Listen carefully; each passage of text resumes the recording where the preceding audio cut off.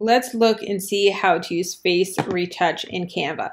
So I am going to use this image here, and I'm actually going to use it twice just to show you side by side so we can see the difference. So I'm just going to copy this, and then I'm going to crop it this way here so we can see them side by side, okay? And I'm just going to add text so we can see, so that way we can see it side by side. Okay, so I'm going to click onto the image that we want to face retouch.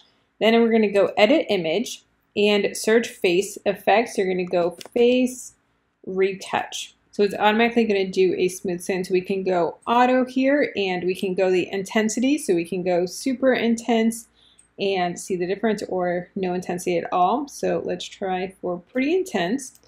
Then we can hit apply. And then we can go smooth skin and apply that. Now this one is a little hard to see because I am wearing pretty heavy makeup in this picture, but you can see, especially down here, that it is definitely more of an airbrushed look. So we can go apply. Then let's do white and teeth. Bump up the intensity. Now you can definitely see a difference with the teeth.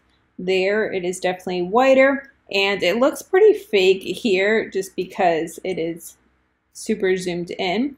But when it's not zoomed in, it definitely looks a little bit more natural. We can also do red eye, but there is no red eye here in the picture. So that's not we're not gonna see a difference in there.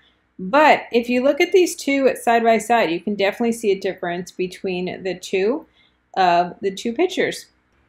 Let's do another one here that is a little bit more natural and not so made up. So I'm going to do this twice here, and let's see it back to back here. I'm going to zoom in a little bit so that we can see it better.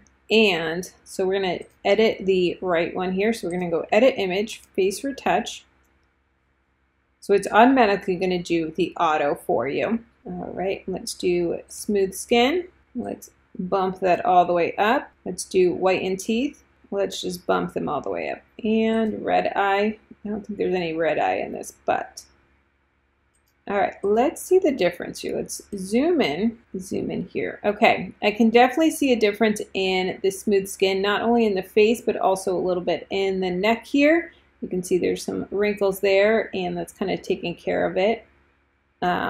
It didn't do anything on my legs, which I'm surprised. I thought it was going to do some on the legs, but it didn't. Let's look a little bit further. Definitely white in the teeth. We can definitely see a difference in the teeth. And the red eye, there was no difference in the red eye. So I definitely see the white in teeth and a little bit of the smooth skin, but not too much.